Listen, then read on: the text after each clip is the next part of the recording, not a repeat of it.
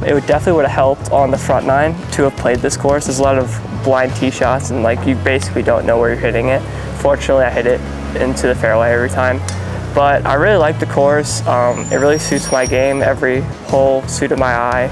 So, I mean, the greens are very similar to where I play Cedarbrook, like speed and undulation wise. So it's very just like home for me putting. Yeah, I mean, I've been working hard on my game. I started practice July 1st. I wanted to play good in this event. So I'm supposed to be at the beach right now, but my wife gave me permission to play in this, and so I'm playing. So for me, it's you know, being confident with the driver and the putter and not having a bad attitude. As long as I have a decent attitude, I'll be fine.